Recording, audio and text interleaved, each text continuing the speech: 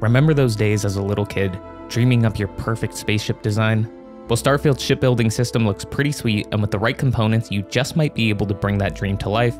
And worst case scenario, the mods will make it so you can fly, whatever you want through space. Welcome back to entry 0.4 of the Starfield Handbook, Mumblers.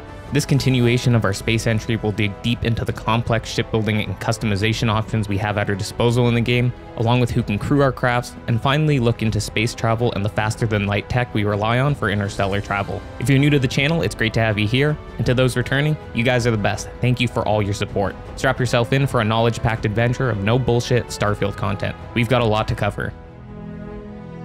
The grounded in reality NASA punk style of ships in Starfield gives us a futuristic yet functional design that really strikes me as something we would see in our real world a few hundred years down the road from now.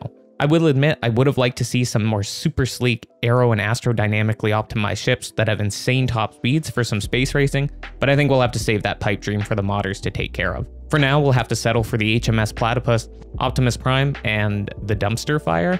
When it comes to assembling your ship and building out a fleet of spacecraft, you have a few options to choose from. You can either buy a new ship with pre-installed components and work from there, or you can head out to space, board an enemy vessel, and take it for yourself. The latter will require you to register the ship in order to upgrade it, which Todd confirmed will require credits to do. It's not explicitly clear whether you can sell a ship without registering it, and whether components from captured vessels can also be sold individually, or attached to other ships you prefer to run. Once you get into the upgrading of your ship itself, you can either simply upgrade individual components as they're laid out on the baseline models of your ships, or you can move components around to create a more personalized design.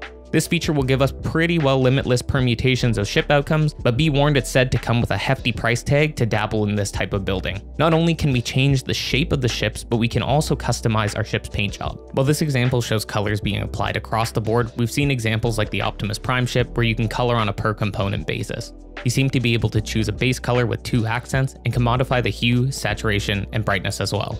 There's a lot that quickly flies by in the direct and 2022 shipbuilder footage, so I'm going to break down a bunch of stills to help you better understand the system. There's also something very interesting with regards to ship prices that I've connected the dots on, and that's a great place to start.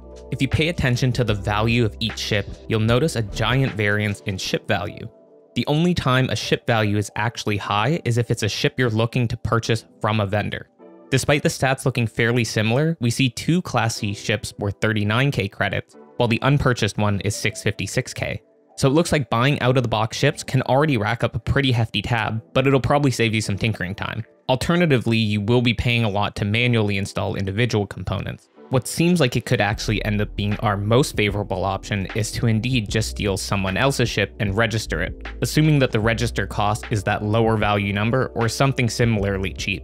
You'll also notice that there's an option for making a ship your home ship. I'm guessing that's just going to be the ship that we actively fly out of the spaceport with. Taking a closer look at the ship overview, we have a pretty standard summary of our ship's general capabilities. Starting from the top, we have our fuel amount, which will dictate the maximum distance we can travel on a full tank using our grav drive, but it's a little more complicated than that, and I'll explain that when we get into jumps specifically. Next is hull, which we know is max HP, and of course cargo capacity, which we see obviously quite low on the smaller ships, and the number getting into the thousands on those larger freighters. For context, we only see carrying capacity on your player around the 300 to 400 range, so a freighter type ship will let you carry a healthy amount back to a vendor to rack up some credits.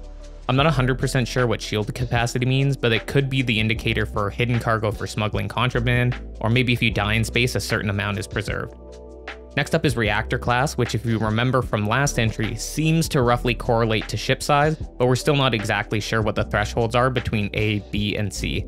Then we've got the crew number, which is presumably the total number you can have on your ship, while it could also mean the number of crew you need to operate your ship at 100% efficiency, but I guess it's the former being realistic. Grav jump distance is very important as there are certain power breakpoints that will dramatically cut the number of jumps required to get from one system to another, and some that would just be flat out impossible to reach without a strong enough grav drive. We'll look at some more specific examples during the space travel section. The key point here is that the combination of fuel capacity and max grav jump distance will be the 2 factors that limit deep space exploration in the game. Last couple things on this overview include shield, which is pretty self-explanatory. Then we've got our respective weapon type readouts, and then finally total mass of your ship, which I'm thinking could play a role in our fuel consumption if certain thresholds are hit. A final note that I found very interesting was the fact that the final Class C ship example shows a reactor value of 40. I'll be the first to admit that I was wrong in part 1 and my most recent community quiz that 38 was the cap, which we inferred from this example and a manual counting of the bars on the reactor meter. This could just be a mock-up example that happens to say 40 and it's not true, but honestly I'm all for being wrong and being surprised by even higher numbers than the 38 we see from the visual meters. I'll definitely be checking this as soon as I have a chance to play the game. Now let's take a look at each of the respective ship components we'll be able to customize. We've got 13 different things to cover that will make up our perfect spacecrafts. In no particular order, let's start with cockpits as we actually get a good look at many of them in the game. As a disclaimer, any of the stills that you see featuring this lighter blue blueprint looking floor is from the 2022 gameplay, and I suggest taking in information from these with some big grains of salt, as there are frequent cases of generic filler numbers being used that are likely not representative of the final game. They do serve as decent reference points for what stats are likely to be featured in respective components, however. The cockpit is where you'll be controlling your ship from, where you can view your flight path, and it's also a place your crew can be situated.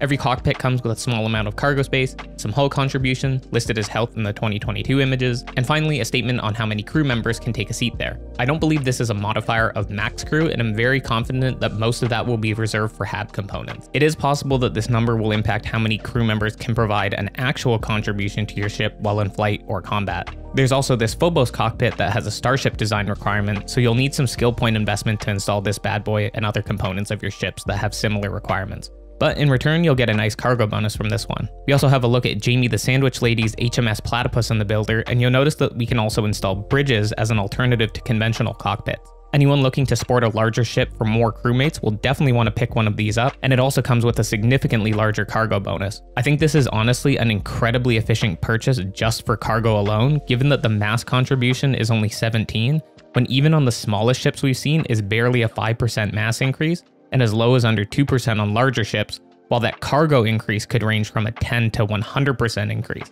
Always pay top dollar for cockpits. Another thing to note here is the whole indicator situation at the bottom right. There are 3 statuses we can observe, the first being nominal, which implies everything's fine, then warning, which is actually very unclear and we don't have enough examples to confirm whether you can lock your ship in or not in this state, and then finally there's error. This occurs when your ship is either fully missing a critical component to operation such as a grav drive, or you have spare parts disconnected from the ship. Next up is grav drives, which we actually only have one proper still of. It's interesting that this grav drive also has a class rating on it, and I wonder if you must pair reactors and grav drives of the same class together. The grav drive number is how many points out of 12 you can allocate to it from your reactor power at the top, while jump thrust is the jump range in light years.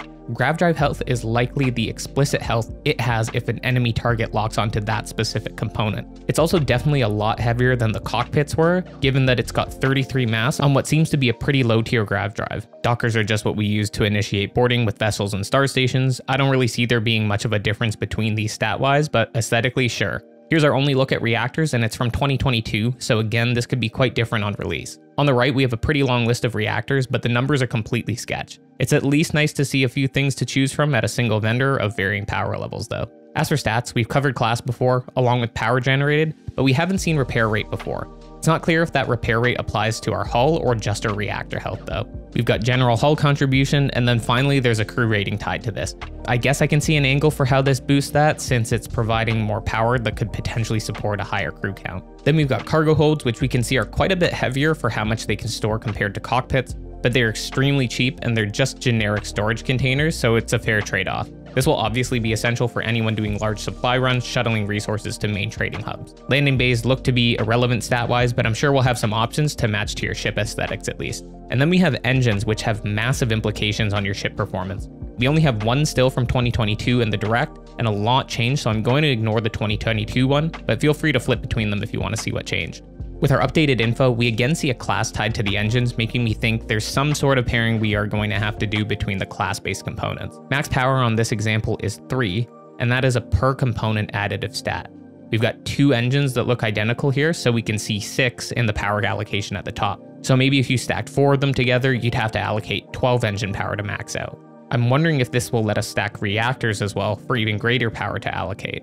We have some interesting numbers on engine and maneuvering thrust, but I don't have any context of whether what we're looking at is good or not. Engine health for if you're targeted specifically, a tiny bit of hull contribution, and interestingly, a fraction amount of crew capacity. Again, this is weird because is it boosting your total crew potential? Because that would be strange for an engine to impact that. or is it upping the minimum crew you need to operate your ship? It's still probably the former though, considering nothing has ever explicitly called out crew requirements that we've seen yet. A final comment here is that engines are heavy by many multiples over any of the other components we've looked at so far. Keep in mind that this is a Class C engine, so those components have typically been larger on average, but still, they're giant. Mass is kind of weird for shipbuilding in this game, but I could also stuff hundreds of cheese wheels into my pants in Skyrim, and I can eat one of 28 sharks out of my backpack in a single munch in RuneScape, so I guess fair play.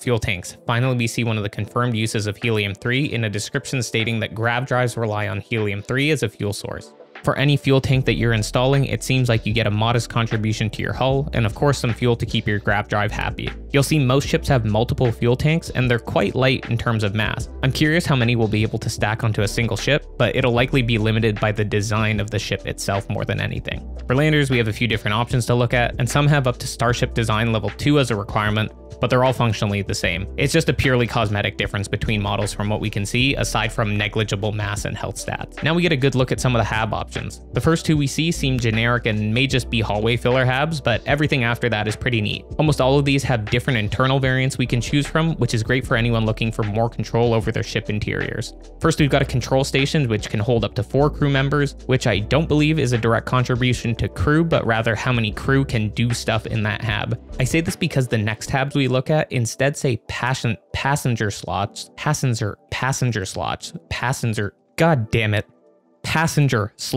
which makes way more sense as a crew count modifier. We see this on a HAB called all-in-one berth, and on ships and trains, a berth commonly refers to beds, typically stacked bunks. This feels like a much better match than any of the other options. The only other angle I can look at this counter for is if you needed special passenger slots on your ship for quests that move people to other systems or planets. It's also a little strange that the armories have passenger slot counts, but perhaps they're 50-50 split, or maybe it's for the people who like to sleep next to their weapons. We've got a captain's quarter, which could be fun for customizing, a computer core station, not sure if that will have any special functions like research and crafting, and then the control station, which might be for grabbing new missions from space or conducting more advanced scans from your ship. Just thoughts. One of the last things on the list is cowling, which is pretty much purely cosmetic, and it's what you're going to be using to help really define that look and feel of your spacecraft. The mass contribution is quite low, so you shouldn't need to worry too much about adding what you want to make things look just right. I won't bother going over weapons because we covered that in part 1. I will bring up the example of how we saw 16 times cost increases between power tiers though, and it's pretty clear that we're seeing dramatic multiples of cost increase on other ship components too. We haven't even seen rank 3 and 4 parts yet, and if they're even 2x of each previous tier, we're probably looking at millions of credits to outfit a fully decked out ship, which is why I think we get such strong emphasis from Todd on how this is truly a deep endgame system.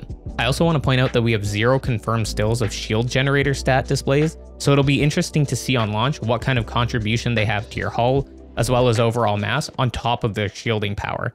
I'm expecting them to have various replenishment rates as well. I know that was a lot to digest, but I think it gives us a pretty clear picture of what to expect on release from shipbuilding. If there's anything I'm taking away from this, it's that I'm going to be stealing a lot of ships, especially if I can salvage components off them. I'm trying something new this time by not using any of the audio from interviews or narration from the Direct or 2022 footage, and I'm instead providing only my summary of them within my analysis. Let me know if you prefer this flow to the style of previous entries. I want to continuously improve your viewing experience, so your feedback means a lot, especially the criticism. Alright, let's talk a little bit about ship internals now. We briefly touched on it with HAB components, but we haven't taken a proper look inside. While it's not clear what the limitations are on internal ship decorating, we do know that there are specific HAB features like armories where you can display weapons, and that you can place simple items like sandwiches as you please. We'll see if this applies to larger furnishings, but most of the B-roll we've seen inside ships hasn't been particularly promising on that front. It'd be a bit of a bummer if we end up constrained to the rotation of layouts they give when we select HABs, even though it kind of makes sense since spacecraft fixtures are more important to have locked down than in our stationary outposts. Also, the fact that we're likely to have many ships may diminish the necessity to be as creative with our ship internals until later in the game when we pin down our endgame spacecrafts and stop swapping. I'm also very curious how gravity in ships is going to work with regards to our placed generic items, like will a pile of 300 sandwiches just start floating all over the place if our grav simulator just conks out randomly? Here we get a good look at a crafting and research station, which is definitely convenient to queue up new projects in between traveling to new locations. Then we have what looks like it could be a bridge, as we have a few crew seating areas, a navigation table, and what looks like a few storage bins, which fits given that we saw a bridge with a much larger cargo capacity in the shipbuilder. which begs the question of how exactly does storage function on your ship? Can you do a giant dump outside of your ship and number goes up? What about when you're inside your ship? Does accessing any storage container give master access to everything, or is your 300 bridge storage separate from accessing your cargo bin storage? I personally liked having storage containers have different purposes in Skyrim, where my vault held all my gems and precious metal bars, so I'll be a little disappointed if it's all just one big mishmash. Granted, we didn't have the complication of being in space on one of what could be many different spacecraft, so I'll give this a pass if it's not quite as sophisticated, because it could quickly become a pain in the ass clearing out multiple bins on your ship before you plan to sell it. Definitely keep that in mind in case the game does ignore your stored cargo when you sell a ship. I like this living quarters still because the ship feels lived in. You've got those marks of wear at the bottom of the bed on the vents, and the pictures have a nice personal touch. If this isn't just a set of display B-roll, then that's definitely cool, and I hope that there's a good deal of variety of these small details so that things don't start to feel samey too quickly. Also, that rolly cart is going to go flying if somebody doesn't stow it away before takeoff. A nice look at a cargo hold here. I'd wager we must be able to do a larger access of all our stored cargo from any of these on our ship. A mess hall with nothing remarkable about it.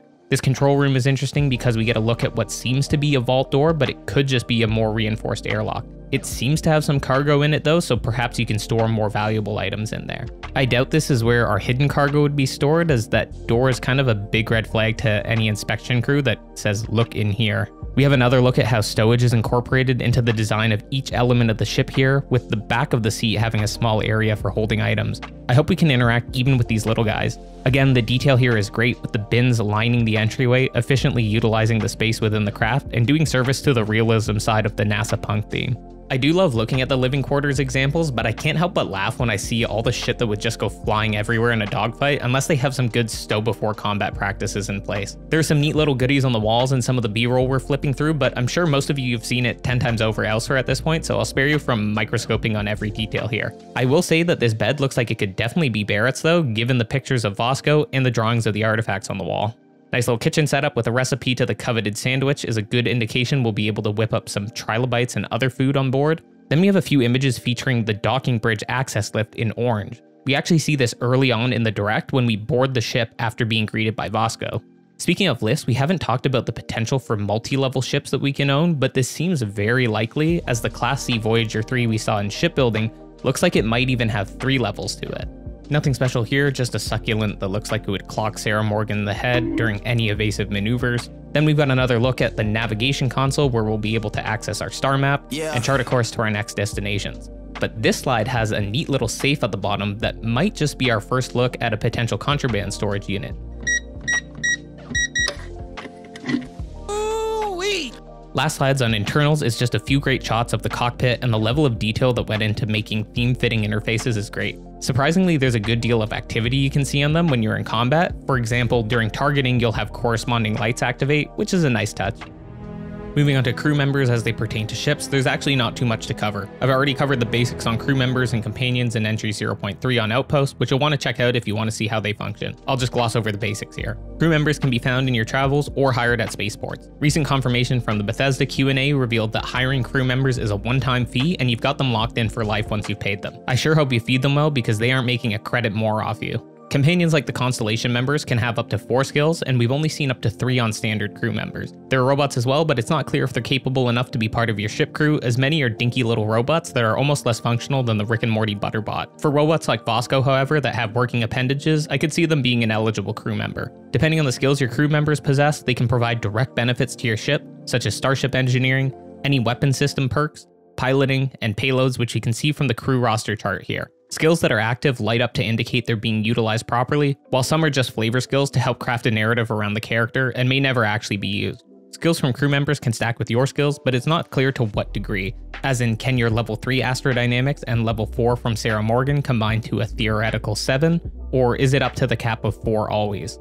Companions also can't level up their skills, you get what you get. It's also not clear whether there's a finite number of crew you can find at these spaceports and they eventually dry up, or you can keep coming back for more and roll the dice for that perfect person to round out your crew. We've seen text in the shipbuilder for crew stations and crew capacity, but we just don't have enough in-game proof to definitively say exactly how it'll work and how much of an impact it will have when a fully stacked crew is on board with you. Will there be actual implications to assigning a crew member to a specific part of your ship? Or is it more to just give you the freedom to have your crew be where you specifically want them? We're gonna have to wait until release to say anything with more confidence on this one. It'd be pretty funny if we could plant our contraband on our crew members though and get things past the contraband checks, but it might end up just getting them thrown in prison instead. Our final topic to cover today is on space travel itself.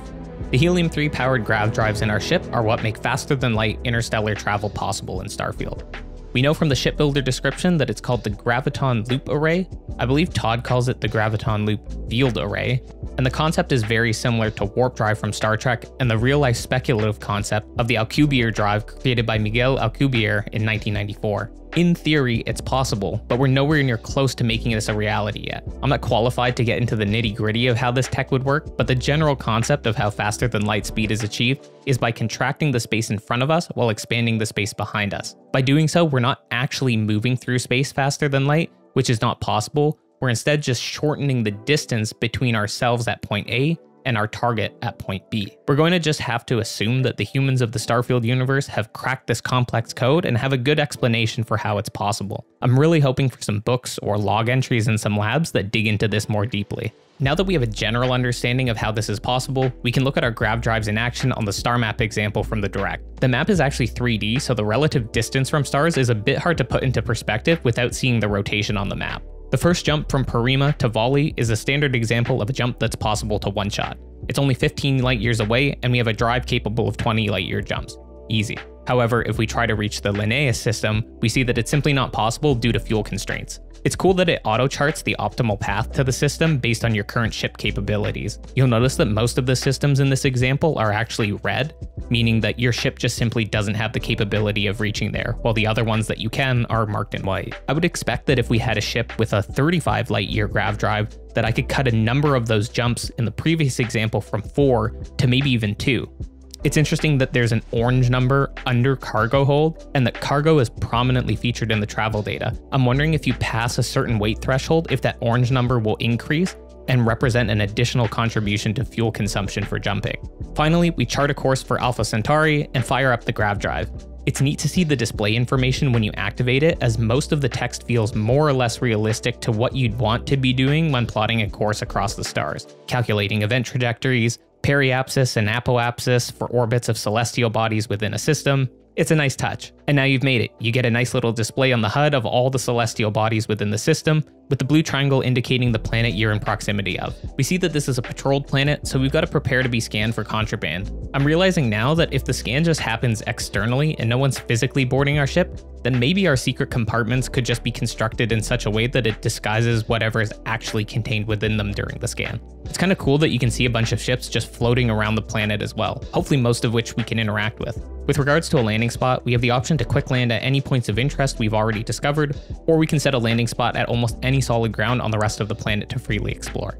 If you prefer to set a course for something else in the system you're currently in, you can also set a course for that, but it isn't clear whether you have to grav drive there, or your regular engines can also do that job, and whether you can take the more scenic route and manually fly from one planet to another. Realistically, the distance between celestial bodies is going to be massive, so it doesn't make much sense to do that with just the engines, but it'd be cool to do a little rip from Earth to Mars to do some elongated muskrat roleplaying. If it was going to be possible at all though, it would probably only be between a single planet and its accompanying moons. And that covers just about everything we know on space and space travel itself so far. I'll make sure to cover more on the actual planet and system surveys in a future entry on mechanics and game systems. Thank you for tuning in as always. Make sure to hit some buttons to engage with the video if you enjoyed, and to keep yourself updated if you want more no BS Starfield content. Oh, and I have a Patreon now where you can get access to some cool perks. I'll be adding more to it over the next little while to enhance the experience, so check it out if it's of any interest to you. That's all for today. I'll see you in the next one. Peace.